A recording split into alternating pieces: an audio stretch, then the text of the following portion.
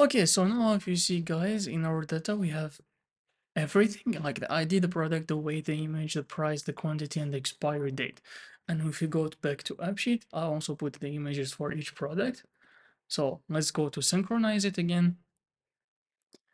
And we just wait for a sec and we have all the images loaded. So as you see here, we have such a cool app with the first page, like the name is sheet 1, but we're gonna change the name here. So I'm gonna show you how to change the name because it doesn't look that good. Uh, I think you just need to go to the data and more rename, and let's rename it to maybe product. Let's see if it works. Save. I don't know if the name is here, should be here or no, but I hope it's here. Okay. Okay, I didn't change anything. Maybe from here. Okay. Okay, maybe you click on sheet 1 and then you go to edit. So here is to, okay, view name. So it's here. And from view name, you're gonna use the name that you want. In my case, I'm gonna put product.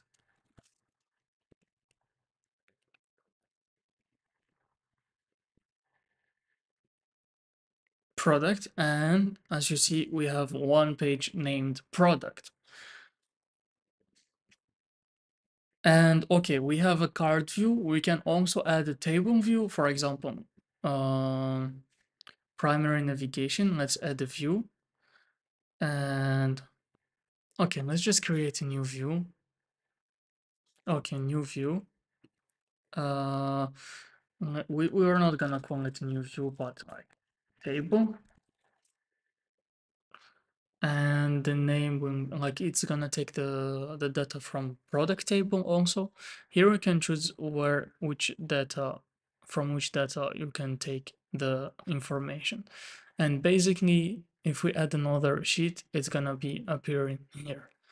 And we're gonna add it as a table. And I wanna put it to last.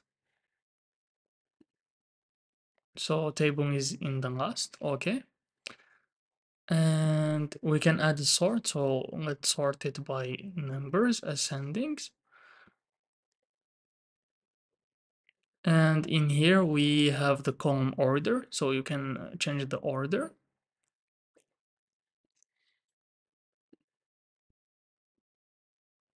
So I'm gonna make it a bit wider so that it's more comfortable to use. And I'm gonna click on save.